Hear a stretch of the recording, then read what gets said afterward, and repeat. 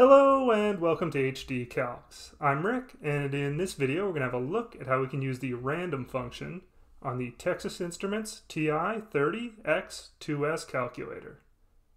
To do this, we'll be using the second function key that looks like this, located here, the PRB or probability key that looks like this, located here, and the right bracket key with the second function of a comma that looks like this, located here.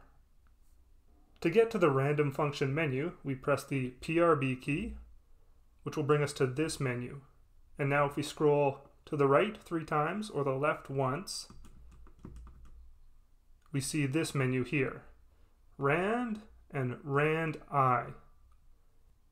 If we select Rand, our calculator will give us a value between 0 and 1. So if we press enter on that, we see we get Rand on our screen, and if we press enter, we see we get a decimal between 0 and 1. If we keep pressing enter, it'll keep giving us a new random decimal. Our other option is Rand I, or random integer, which lets us tell our calculator 2 values, and it'll give us a number in between them. Again, we get to that by pressing the probability key, scrolling over, selecting Rand I, pressing enter. And we see this on our screen, Rand I, and an open bracket. We can use this to, for example, simulate a dice roll if we want to get a value between 1 and 6.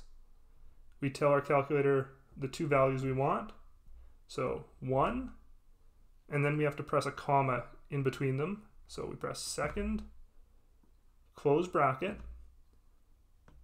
and that gives us a comma, and then 6, and we'll close that.